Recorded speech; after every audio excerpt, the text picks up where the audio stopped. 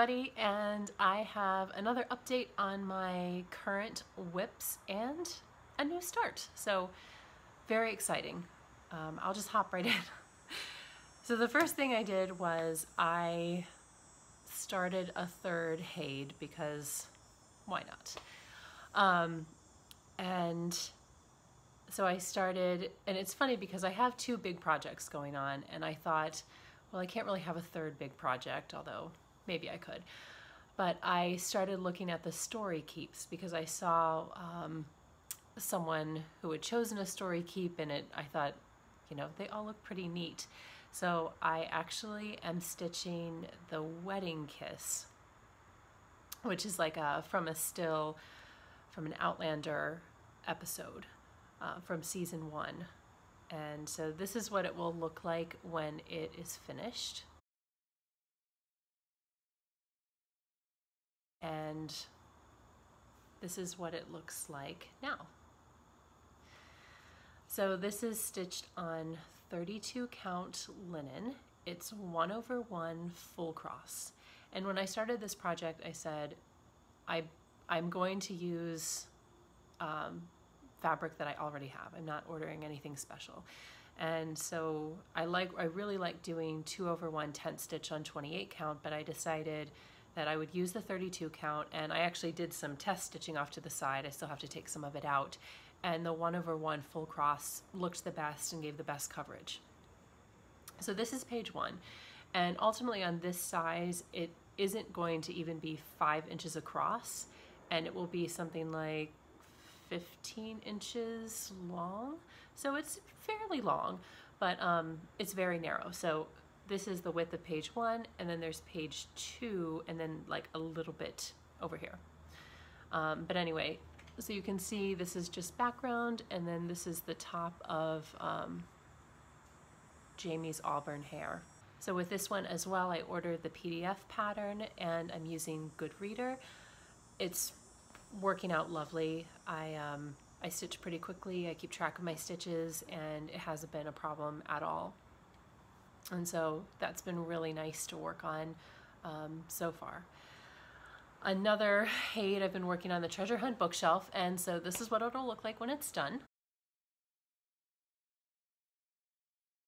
And this is what it looked like last time you saw it. And this is what it looks like now.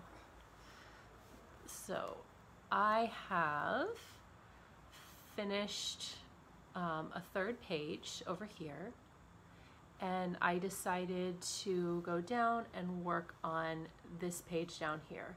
And actually, so the book plus the kind of leaves that are in front of it, it's really confetti heavy. It's kind of a pain, but you know, it'll look nice in the end. And then here's a book, and then this is just kind of dark blue background in the bottom of the tree, I think. So this is what I've been working on, and I found myself in a situation with lots of parked threads. So I ended up kind of just taking each parked thread and just working as many stitches as I could find, and then just, you know, ending the thread so I could kind of reduce the numbers of threads. And so yeah, so this is coming along really nicely. And again, I'm using the PDF pattern and Goodreader, and I'm really liking it.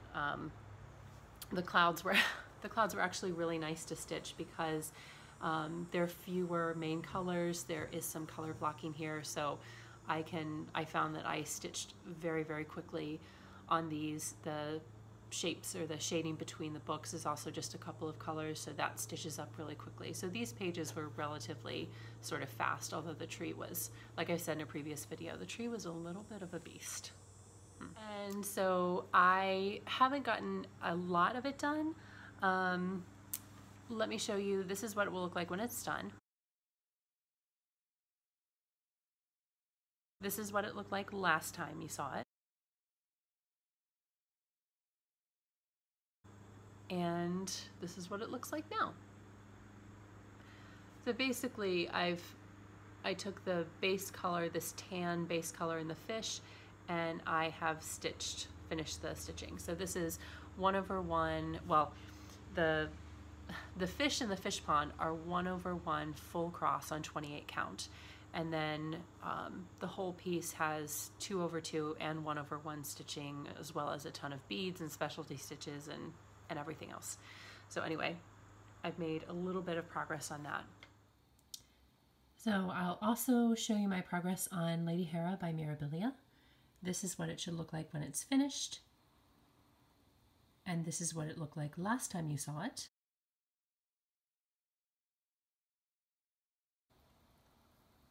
So here is the progress that I made on Lady Hera by Mirabilia, and my big goal was to get the peacock done, or at least the part that's on the first page, or rather the front side of the pattern for Mirabilia. So at this point, with the exception of just a few beads and some back stitching and a couple of stitches here, I am pretty much done with the front part of the pattern. Now, of course, this peacock goes all the way down and has tons of stitches in the tail. The dress, there's a lot more to the dress, and there's a little bit more to the curtain, but it does go all the way down. So this piece does have quite a lot of stitching in it, but it's great. I think the peacock is really beautiful. It turned out really nice. This treasure, I lost it, and so I've ordered it and just gotten it in. So hopefully I can fill that in and then kind of call that section done. But anyway, this is my progress so far. So thank you so much for watching, and I'll be back in a week or so, a week and a half, with another WIP update, and hopefully I'll have made more progress, and hopefully I will have received everything, and I'll have a lot to show you. So thank you so much.